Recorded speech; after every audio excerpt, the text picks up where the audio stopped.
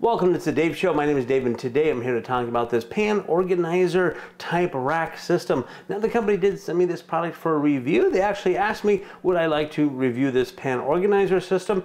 Let me show you real quickly what my pans, pots and pans look like in my cupboard. As you can see, it is a mess. So of course I said, you bet I would love to give this a try. Now you can actually put this together three different ways. On here you can see that there's double-sided, one-sided, or you can lay it down and put things up vertically, like even your lids, if you want to use it for lids, or you want pots and pans and things like that. So there's three different ways you can build this, and what I'm going to do is I'm going to try to do it double wide and see how it goes. Okay, to show you how easy this is, now there's two of these little rack arms. One is a smaller little foot and one is a taller foot. They said to put the smaller foot one down on the bottom, and these just clip into this little holder here, so that's really simple. So that makes your bottom holder there, and you're going to do the same thing with the other one, but this goes up on the next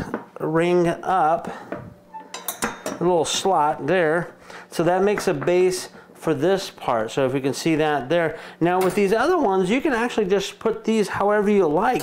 You can spread them out. So you want to put your pans in, and you can put these little dividers for them to sit on however you like to do it, to put it. So that gives you the double-sided type rack system. And for the single rack system, you just use one side, and it looks like it's this side here. You're going to want to place everything over onto the one side. So if we want to put it down like this and have everything go vertically, you can just take your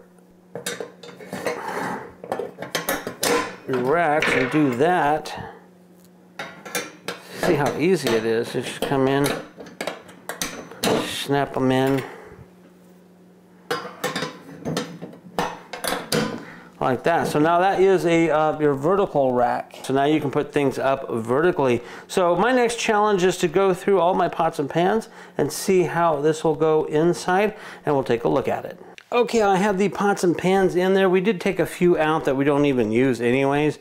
Now there is a little bit of space behind this rack in case you needed to stash something out there in the back.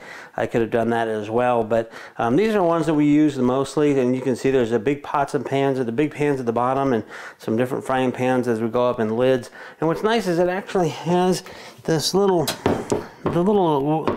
loop kind of thing in there, and the lids with the big handles actually just sit right in there like that. Super cool. It works out really, really well. So this is going to come in handy for us, and it may work good for you if you're looking for a nice way to stack your pots and pans and keep your cupboards more organized. This product may be the right one for you.